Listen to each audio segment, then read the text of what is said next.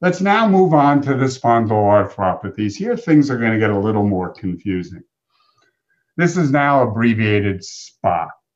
SPA is a term introduced to label a group of disorders, I'm showing most of them here on your right, that tend to involve the axial skeleton, particularly the spine and sacroiliac joints. I'll show you chest wall involvement as well.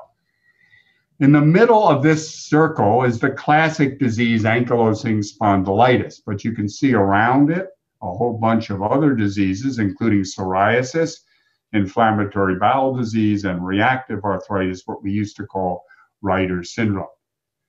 The problem with SPA is that although it has a tendency to involve the axial skeleton, the initial abnormalities may appear in the extra-axial skeleton. This has led to these abbreviations in the literature. And indeed, in some cases, the abnormalities remain only in the extra-axial skeleton and never involve the axial skeleton. In the SPA, there are certain findings that are very characteristic, differing from those in rheumatoid, and we will be pointing those out in the next few minutes.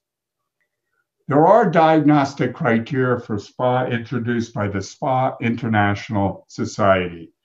And here's a slide that illustrates that. For example, sacroiliitis on imaging plus one other feature listed here, or HLA-B27 plus two other features. Here are the features. They came out, the letters spine ache. I'm not quite sure how it came out so nicely with that particular abbreviation, but you can look at the features there. Those are the features, and there are these diagnostic criteria. But herein lies the problem. Here's a 16-year-old male with toe and heel pain. That's the initial presentation. We can see that there's heel pain related to probably enthesitis. We can see all of the soft tissue swelling, a sausage digit. We can see extensive marrow edema, the initial presentation. Here, 1 month later, we have hip synovitis, and we have parasymphyseal bone destruction.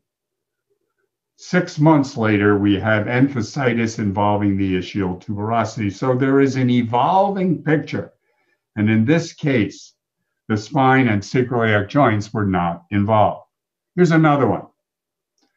We'll call this hip synovitis. Clinically it was, but is that really a thickened synovial membrane shown by GAD? Or is it a normal synovial membrane? Anyway, hip synovitis initially. And only later on, 3 months later, was there sacroiliac joint involvement. So there are diagnostic problems because of the variability in the way these patients present. There are important imaging characteristics of SPA. Marrow edema, bone proliferation, whiskering, or osteitis. Those two are related. Dactylitis. A very important one, enthesitis, more than in rheumatoid. And of course, in some cases, involvement of the axial skeleton, chest wall, sacroiliac joint, and spine.